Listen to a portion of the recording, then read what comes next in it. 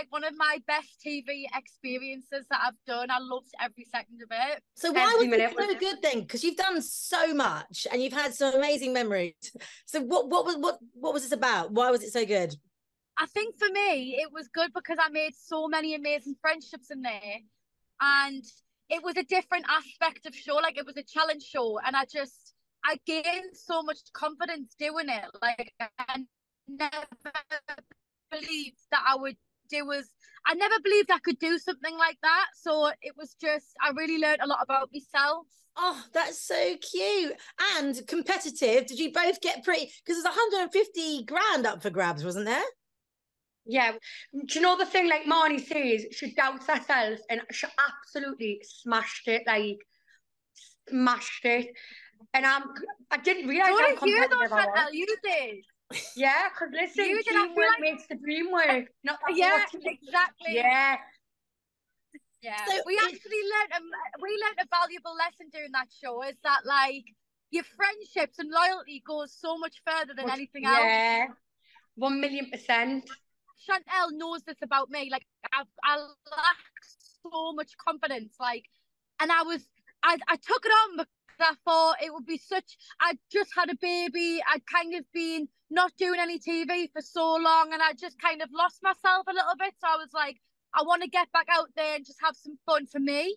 And do you think it's going to be kind of, can Rox watch it? Is he old enough to watch this? No. My little boy, no. Yeah, Rox could definitely watch it. Oh, really? Well, there's not. But yeah, but that's because like you had a little bit of like a holiday romance. Yeah, but Chantelle, you've got to let.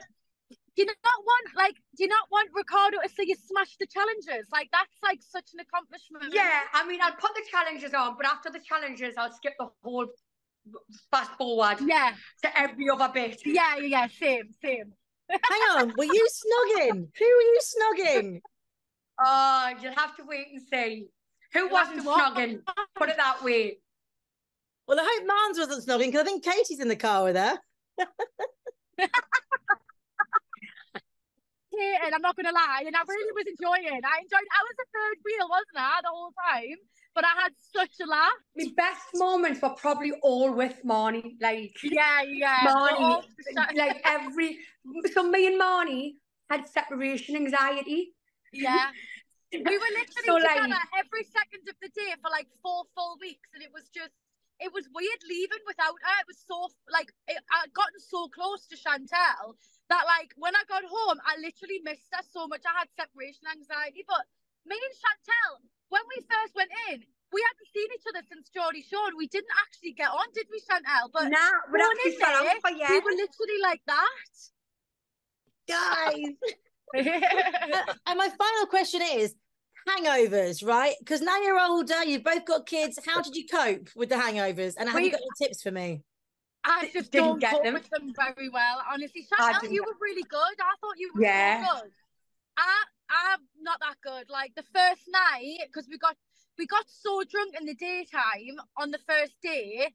On the first night, I was dead, and Chantelle was still going, and I'm like, how are you still going strong? She's a weapon. Do you know what it is, though? We did give it a good go, though. Them Americans cannot party like us English. Oh my God, they are nothing like us in English people. Don't even drink. Bed by 10 o'clock, like nothing like us. And I just think again, because I was letting my hair down, and I never had my kid. I just went all in. Like, I just went all in for it. Yeah. There you go. Breaking news. Americans are rubbish partiers. Love it. So true. Couldn't party like us English in a million years. Take them to Newcastle and couldn't have it. Newcastle would eat them alive. Eat them alive in 2 seconds flat. Yeah. I love it. Guys, it's so good to see you. I can't wait to see the show. It's going to be absolutely thank you. honest. So nice to see you.